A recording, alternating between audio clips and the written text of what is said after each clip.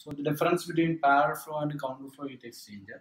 Here, this is a coaxial tube, and hot fluid is passing through the inner tube and cold fluid is passing through the outer tube.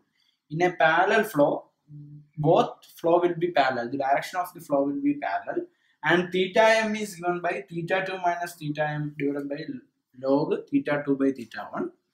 And here this theta 1 is equal to difference between this entrance of in the left side it is th1 minus tc1, so that difference is called theta 1. Theta 2 means th2 minus tc2, that is the theta 2.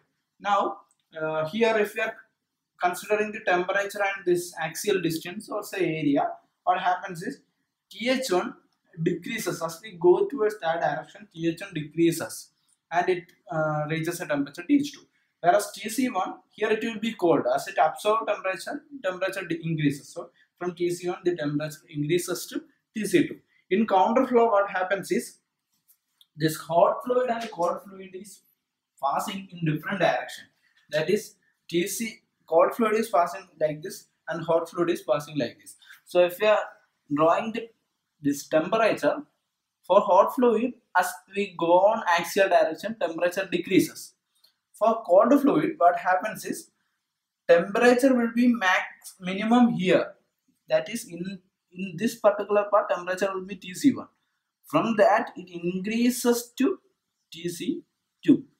So if we are drawing this temperature diagram, here it will be like this, here it will be like this. So in temperature diagram, there is a difference.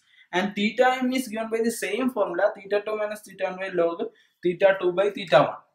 But the difference is theta 1 is equal to th1 minus tc2. That is, here in the left side, there is th1 and tc2. So th1 minus tc2. Theta 2 is equal to th2 minus tc1. So that's the difference. That's our parallel flow and counterflow.